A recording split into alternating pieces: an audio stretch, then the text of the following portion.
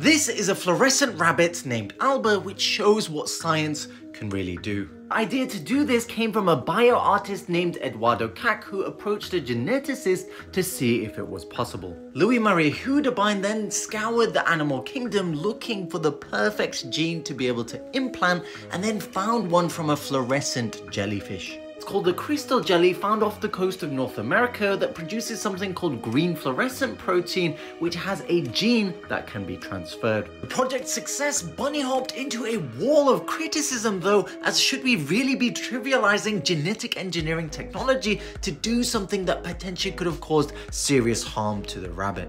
The geneticist Houdebine then tried to distance himself from this work and defended his actions, saying that the bunny had a particularly sweet and mellow disposition.